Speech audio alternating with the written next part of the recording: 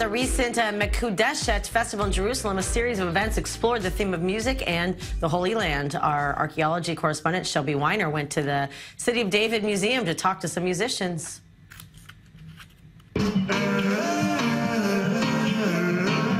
When thinking of sacred music in Jerusalem, reggae often doesn't come to mind.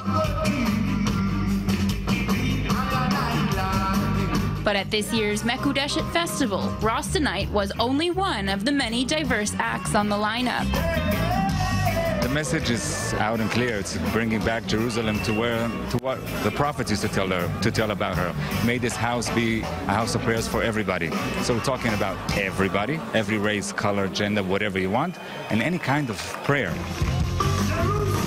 The three-week festival showcases a variety of spiritual art and music. For reggae artists Horace, Andy, and Michael Prophet, visiting Jerusalem is sacred in itself. I walked through the Holy City. I saw where they bury Christ. You know, that's one of my greatest gifts I think I get. It's the vibes, you know. This is Jerusalem.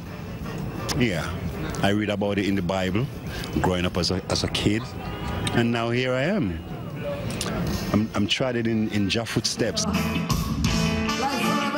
Their concert is inside the historic Tower of David.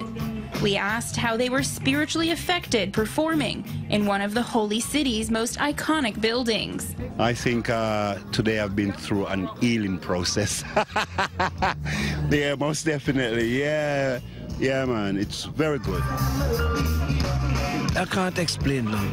It's just something to really explain. Well, it's just one big love.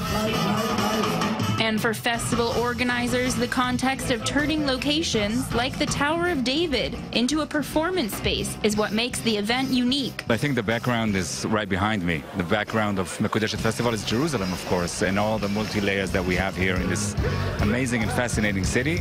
And what we try to do every summer is try to address the main issues about Jerusalem via our language, which is art and culture. For now, Jerusalem's Reggae Night is jammin' with one love and one heart.